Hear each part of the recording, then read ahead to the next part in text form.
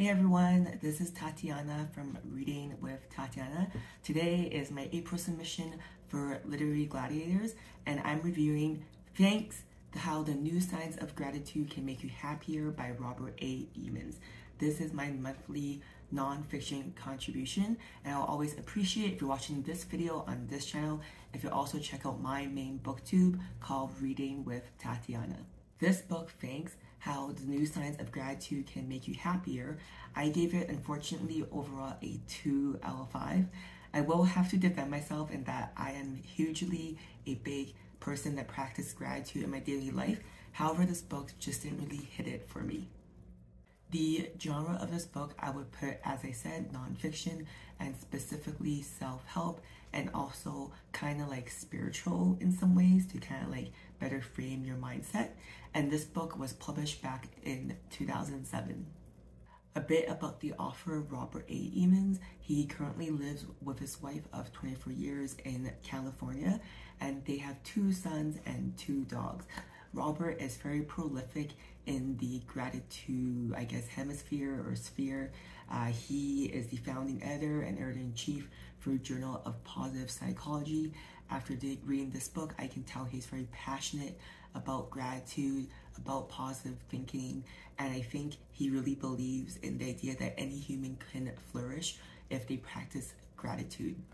He is also a professor of psychology at the University of California, and he has taught there since the 1980s. He also got his PhD at the University of Illinois, and he is the author of over 200 publications in peer-reviewed journals and also books. As this is a nonfiction self-help book, I'll just share some things I liked and didn't like about this book. I always like to start negative because I always like to end with a positive note. So the reason why I didn't really like this book and gave it a 2 out of 5 is I think the book started out really strong by giving examples of, kind of pop culture or people that you kind of know like historically, like Stephen King, or people like, or historical philosophers, and I really enjoyed that at first. However, as the book progresses, it becomes just one after the other after the other after the other example. It became kind of repetitive and tedious because the outcome was always the same. I found that it was surprisingly dry to read just because of the repeated examples over and over again from various points, and I felt like I would have enjoyed it more if he fleshed out each story or maybe personified each example. Yeah, it was a bit dry to read, and I really struggle with getting to the end of the book, unfortunately, even though gratitude is something I really practice. Things that this book I really enjoyed that kind of drive home the point of why gratitude is really important is that gratitude is a muscle. The more you use it, the more easier it will be to gain or to achieve, and this is something I really believe in. This book kind of drives home the point of something I believe in, or like you fake it till you make it. So maybe even at first, if you generally don't feel the gratitude or the positive thinking, just saying it vocally over and over again, you will become reality. And this book kind of talks about people who are depressed or negative, that their framework of just being like defeatist or thinking they fail, just even saying that can add and take away from positive thinking. So this book really drives home the point that, even if you don't truly feel it, if you say positive things and practice daily affirmations of gratitude, it will become a reality. On Goodreads, this book got an average of 3.74 out of 5. This book has been out now for about 16 years, so I think this is very accurate. Reasons why people like this book is, as I mentioned earlier, there's a lot of like fake it till you make it, positive affirmation. So to add to that, he also talks a lot about count your blessings. So throughout the book, he doesn't deny that in the history of humankind, that through different religions, that, count your blessings has really helped a lot of people. Some people really didn't like that and felt there was too many religious aspects through the book. So I think if you are an atheist, this book is probably not for you. However, for me, I'm agnostic, so I was able to read past that. But that was something that people really didn't like about the book.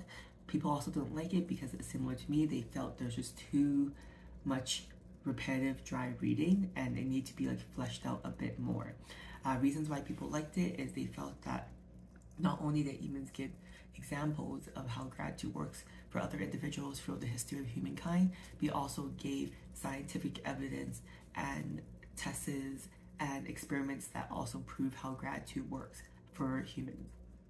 I think you should read this book if gratitude is something that you struggle with, and this book will give you concrete examples of how you can practice that in your life. However, if you're someone like me that really truly believes in the power of gratitude and already practices, this book may be kind of redundant and you could probably skip, to be honest. Now I'll share how this book made me feel, because if you ask me a year, 2 years, 5 years from now, I probably won't remember exactly what this book was about, but I'll always remember how this book made me feel.